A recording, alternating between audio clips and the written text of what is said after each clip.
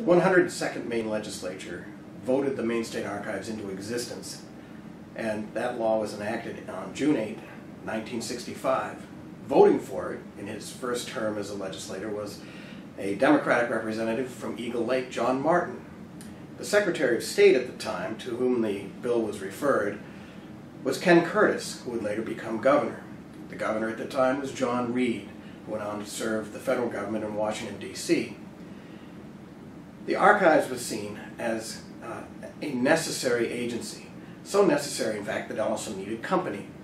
And so the legislature, in addition to finding a need for a state archives, also wanted to formalize a Maine State Museum and wanted to give a sense of additional presence to the Maine State Library.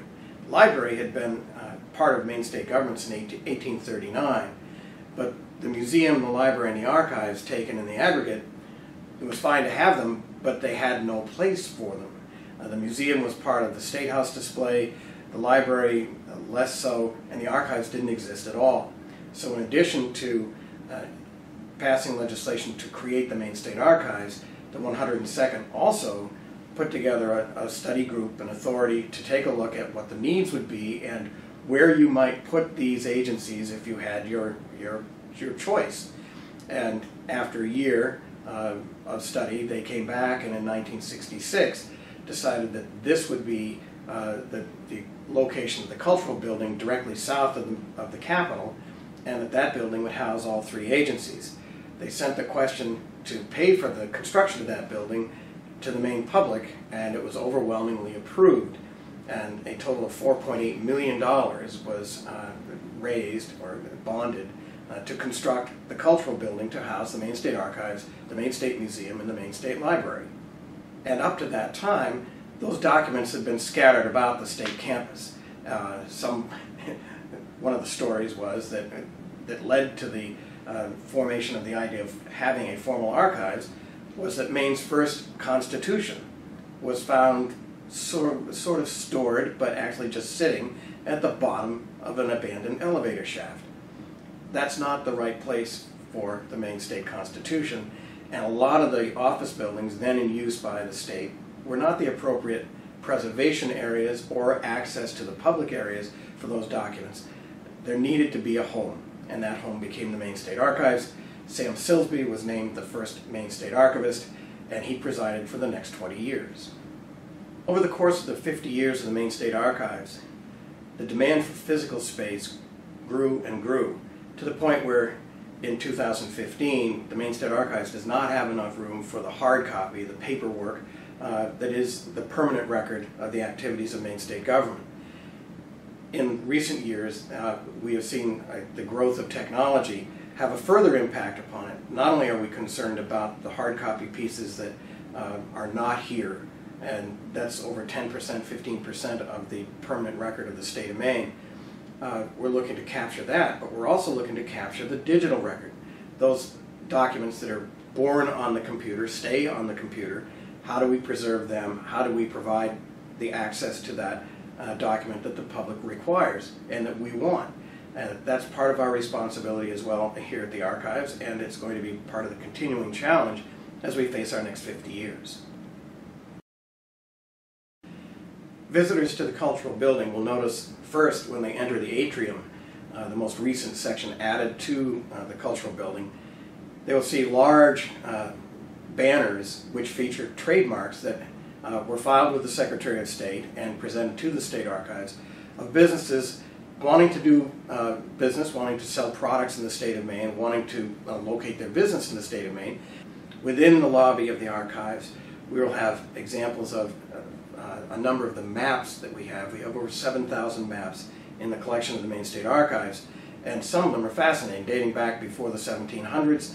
Some of them are far more recent, including a fire tower map. Those fire tower maps, we have over 100, nearly 100 of those, and they are amazing pieces of work. Not only are they technically accurate, well engineered, but they are a fount of information and also pretty close to works of art. In addition to the documents, the paper record of the state of Maine, Maine was also blessed by having the work of photographers, either under state employ or people who were kind enough to donate photographic images of Maine, sometimes the most homely images of Maine. Somebody working the backside of a woodlot, somebody harvesting potatoes, somebody harvesting blueberries, people on a beach, people fishing, just general scenics, where the state of Maine was captured, not just its locations, but its people. And in that capturing, they form a record of their own that is fascinating to study. And whether it's a front door, or whether it's the back lot, whether it's the coast, whether it's the mountains, there is something there that can be read by current and future generations of how Maine used to be, and in many cases how Maine still is. Welcome to the Maine State Archives. My name is Betsy Specky. I'm Archivist 3 here, accompanied by Samuel Howes, our Archivist 2. We have 3 archivists here at the Maine State Archives assisting patrons, and it's a pleasure to be able to have the state's records available for the public. Upon entering the Maine State Archives search room, visitors will check in at the registration station. First-time researchers to the Maine State Archives should be prepared to fill out a researcher registration form and also show proof of ID, such as a driver's license. From there, they're able to view records on Ancestry.com, as well as other holdings we have on our databases. Available on our microfilm, which is one of our most requested collections, is a large collection of pre-1892 vital records. These records consist of about 20% of Maine towns. Also available are Civil War records, a large variety of court records dating back to 1636 York County. Additional rolls of microfilm include our Senate journals, House journals, and laws passed by the Maine legislature. In addition to the computers and the microfilm, we have Helen Tutwiler, our Archivist 1, who's able to assist walk-in patrons who might be requiring original documents housed in the floors below. These may be viewed in our original documents area in the center of the search room. The Maine State Archives is engaged in educational outreach. The state archivist visits schools to give presentations to students, and on occasion, students visit the archives, and some of the items we enjoy showing to them explain how important it is to have archival material stored in a safe way. We start out by showing illustrations of what used to be thought of as a great medium for storing data. This is a blank punch card from early computers. Who remembers these? A floppy disk. Save all your material on here and you'll have it forever. That's only as good as the technology to be able to read this. That's some of the challenges that the digital archives initiatives throughout the state are seeking to understand how to take this technology into the next decade and the next generations. Ever heard terms of acid-free or archival paper or non-archival? This early folder, when opened, reveals the damage done by acid in paper, staining the actual ink into the inside of this folder. Part of the mission of the Maine State Archives is to preserve the documents. So when we find items that are stored in non-archival materials, we put them into archival sleeves, folders, and boxes. Sometimes an event happens that's beyond our control. On tours to school groups, we enjoy showing this block of files from the 1850s. At the bottom, you can see where this box was stored improperly at an off-site location, and cement was poured, forever keeping this group of documents together. Today, the Maine State Archives is working on a massive inventory of all of our holdings as part of our process of digitizing all of our items to have them into a database which will eventually be available to the public. Located here are a number of our old court records, much of which are available upstairs on microfilm. These are the original records here. They consist of a large variety of things from civil cases, divorces, criminal files. This is from our earliest court record here from 1636 in York County.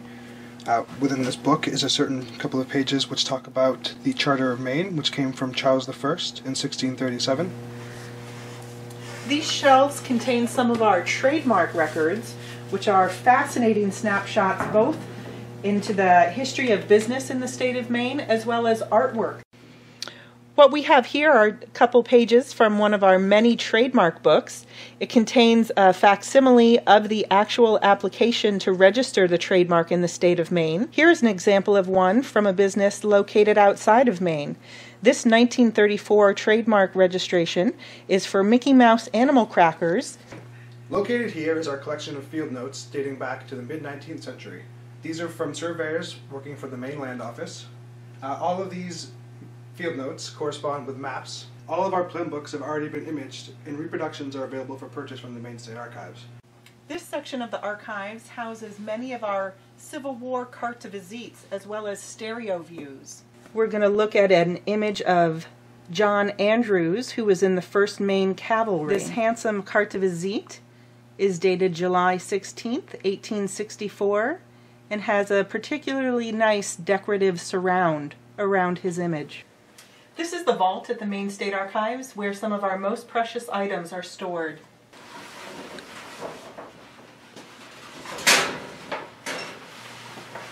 Here we have the original 1819 State of Maine Constitution. This leather-bound volume is on original parchment. Oftentimes, documents arrive at the archives in a tri-folded condition. In order for these to be imaged by our imaging department, they'll need to be humidified and flattened. This is our humidification chamber where we actually flatten our case files. Once the document has been humidified properly, we open the door here. Gently grab the document before placing it between paper to dry.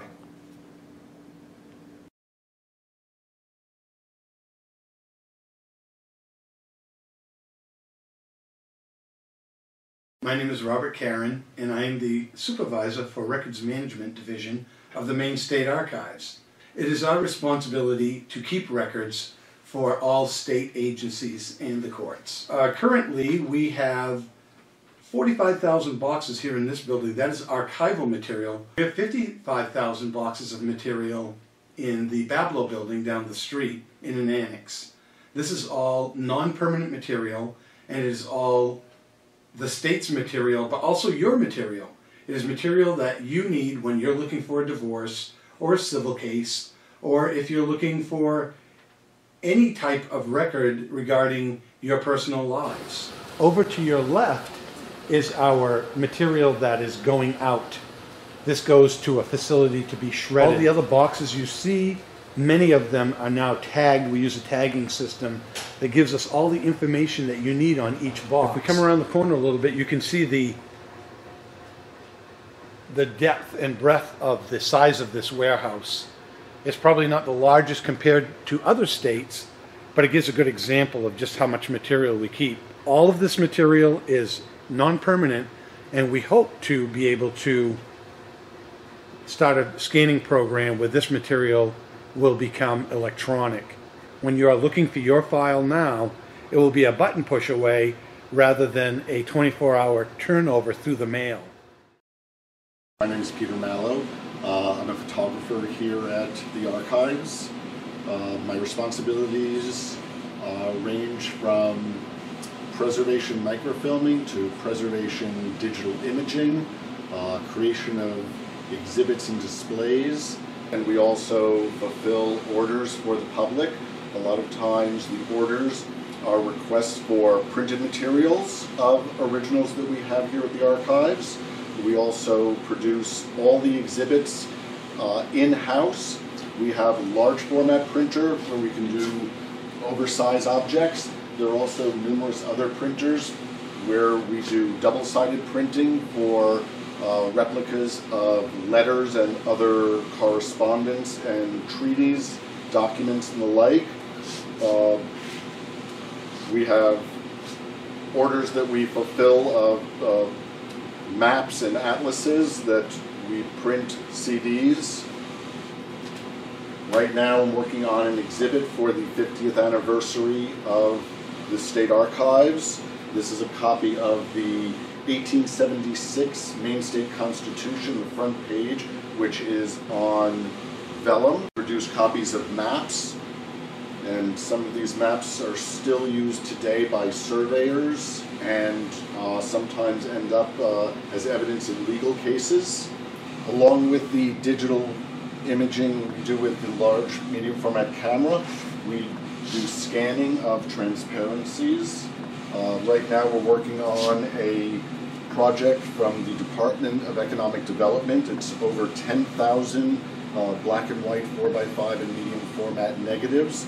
There are about 2,200 negatives into that, and it really is an amazing photographic history and document of the state.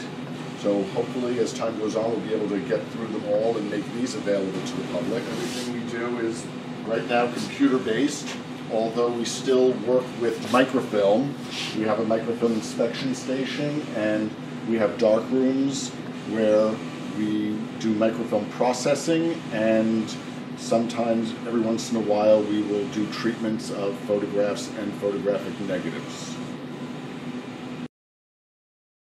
What we discuss with school kids about the importance of the archives is that it represents the evidence of who we are as a people. The archives documents how people faced incredible challenges and did so either successfully or unsuccessfully. We've had more information created since 2008 than was created in all of human history before that, which represents some of the challenges that we face now. How do we contain and preserve that digitally created information? If we don't face those challenges and succeed, then we could be risking the loss of the information of an entire age. So we're very cognizant of that, we're very careful about it, but also we want to make sure that people understand what's here, their records of who they are as a people and how they became what they are. And you don't really find that in the museum or in the library. You find a lot of different texts, a lot of different contexts, but this is the evidence, and that's the main difference. And we're quite proud of what we do here and what we are preserving for future generations, and hopefully we continue to succeed.